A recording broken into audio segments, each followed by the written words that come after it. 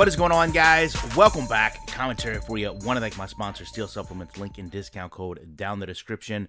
And talk about Sunday Rivals, who, after a lot of fans asked for, did go in and put in a basic, but they did put it in season mode. Obviously, it has all the options we've come to expect: quarter length, the number of playoff teams, how they're going to see them. It also has a schedule type if you want to go down and select whether you're going to do pro, college, whichever way you want to handle that. So a really good job at listening to the community and putting in enough to satisfy those that wanted to go out and run through a season. They have a preseason that they go through, and it's actually got some nice little touches where when you go in, the way this game simulates, I think faster than any game that I've seen, where you actually go through and see each game play out. And he did say that this is all correctly done based on the game running in the background. Normally, when you have a game sim like this, you don't actually see what's happening quarter per quarter. You rather just see the end result. So there was something refreshing about seeing actual scores generated that way, actual stats generated from that gameplay, and knowing in a way they kind of go hand in hand.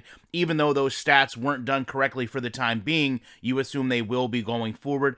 Obviously, you take a look at the top performers from a game, and they did a really good job at actually taking that and going out where you can track everything, because there are people that, just go after statistics in games, and they have, their rankings of obviously every team, but also of every player, of every position. You can go through and sort who your leaders are in those specific categories. So a really good job, in my opinion, at very quickly adapting to what the community wanted, putting it in their game, and really having it function not completely in a way unique to them, but in a way that we're not always accustomed to seeing. So if you haven't tried this game out, it's not strictly simulation football.